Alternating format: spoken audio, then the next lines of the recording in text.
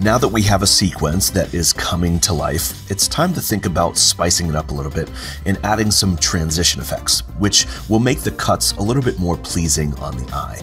Media Composer makes it super easy to add basic transitions like dissolves and dip to color, which are essentially some of the more utilized transitions as they make your edits a little bit more interesting while not being too much of a distraction, which is one thing to keep in mind when you start adding effects and transitions. It's easy to go overboard with this stuff. Then again, it all comes down to personal preference and rules are meant to be broken, right? So let's take a look at how easy it is to spice up your edits with transitions. In my timeline, I have two clips.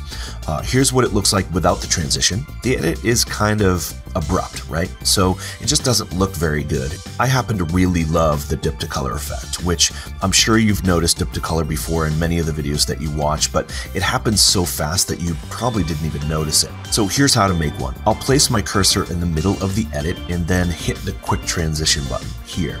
Don't forget you can also use the backslash button on your keyboard, or you can map it however you'd like.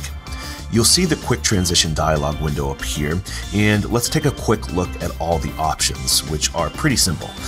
We want to choose what transition to use. I'll select dip to color, but you'll also notice all the other options here like dissolves, which is another really popular transition to use. Next, we'll want to decide the position of the transition, either centered, starting on the cut, or ending on the cut. I'll choose centered. Then you'll want to choose the duration, which in this case I'll just use the default. Next, you'll want to choose the target drive, which is basically telling Media Composer where to put the render if we were to choose the add and render option. I should mention that quick transitions are green dot effects, meaning you don't have to render them. They are designed to run smoothly on most systems without rendering, but keep in mind that as your sequence grows and more assets are added, you can start to see some lag in playback. If that's the case, then I would suggest that you go back and render all your effects, which should speed things back up. Once you've selected all these settings, you hit add, and there you go. So let's take a look at the edit now. Much better.